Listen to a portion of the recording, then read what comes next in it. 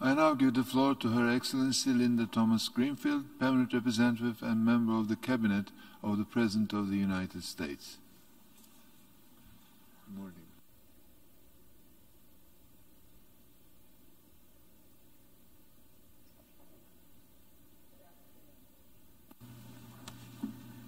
Thank you, Mr. President, and thank you, Secretary General Guterres, for your continued attention to this issue.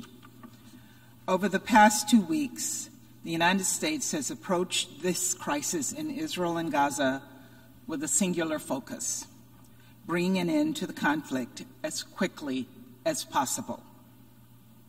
We have not been silent. In fact, I don't believe that there is any country working more urgently and more fervently toward peace. This is not a slight, and it is not silence. It's a fact I share to underscore our deep engagement and commitment to working with Israelis, Palestinians, and partners across the region to resolve this conflict.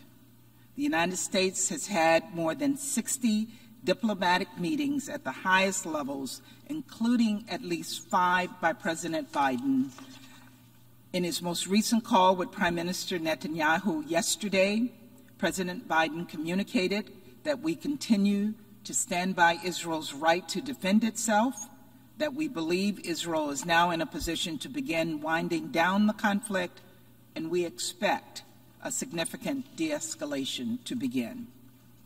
In the hours and days ahead, we will continue to relentlessly push for peace. And we appreciate that so many nations have come together in this body to express the importance of resolving the conflict. The Security Council has met 4 times in the last 10 days on this topic, including an open debate over the weekend, to deliberate over the situation, particularly the suffering of civilians caught in the conflict by no fault of their own.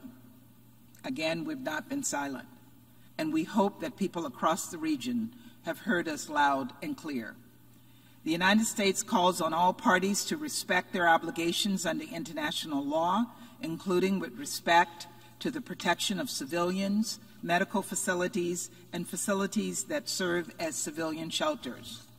We continue to condemn rocket attacks by Hamas and other terrorist groups, and we stand against extremism that has led to violence against both communities.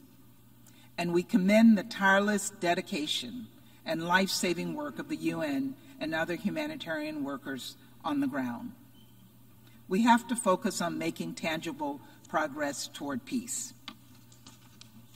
The United States will continue to champion every diplomatic effort that moves us closer to that goal. Israelis and Palestinians deserve safety and security and should enjoy equal measures of freedom, security, prosperity, and democracy. This requires that all parties return to working in good faith toward the vision of Israel and a Palestinian state, living side by side in peace and within secure and recognized borders. I would also encourage everyone participating today to take a hard look at how they are investing in the region. The needs in Gaza in particular are immense. We hope the international community will step up to meet the humanitarian needs on the ground, and this must be done in a manner that serves the needs of the Palestinians and not Hamas, which has time and time again failed the Palestinian people. The human toll of this violence has been heartbreaking. The stories of the families of children who've been killed, of those living with the trauma of surviving, are painful. We will never be silent in the face of such suffering. We are committed to working in concert with other members of this body to bring a rapid end to the current violence and, over the long term, create the conditions for a lasting and sustainable peace. Thank you very much. I thank the Permanent Representative and Member of the Cabinet of the President of the United States for her statement.